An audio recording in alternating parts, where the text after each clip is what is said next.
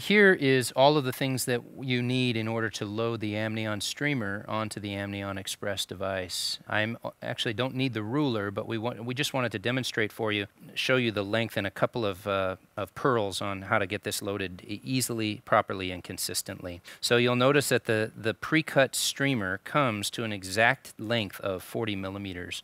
And what I've done is just taken a marking pen that is available in every OR set, and I've just made a mark at the 20 millimeter mark here that you can see. What this does is it gives us the 50-yard line, or the halfway view, and this is the depth at which you want to load this into the AmnionXpress device. So ideally, we would like this loading it all the way just halfway in and let the fork capture right at this point.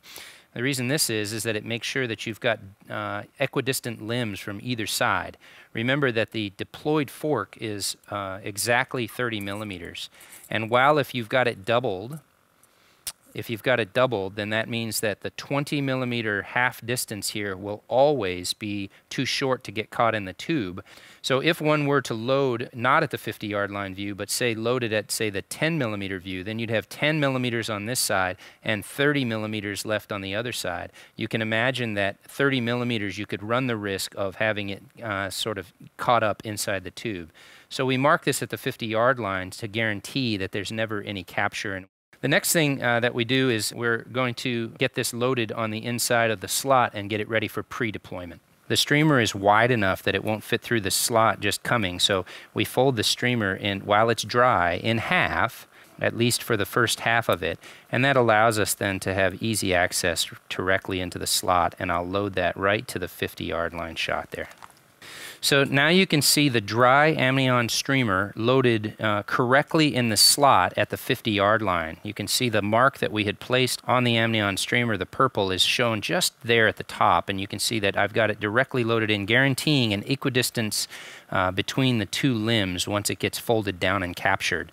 Now we're going to hydrate the graft, and you'll see that once it gets hydrated, it becomes quite flimsy to work with. This was one of the challenges with working with Amnion, is that once it is wet, it becomes pretty difficult to maneuver around. And as I say, it'll hold a stitch, but it can become a little bit tricky to do it. It's nice and strong, but very flexible. And that's the loaded Amnion streamer after it's been wet. And we simply then now need to insert it into the terminal portion of the AmnionXpress. And so I do that by now just taking my thumb, and we slowly and consistently insert it until we get to the second button. You can see the Amnion disappear.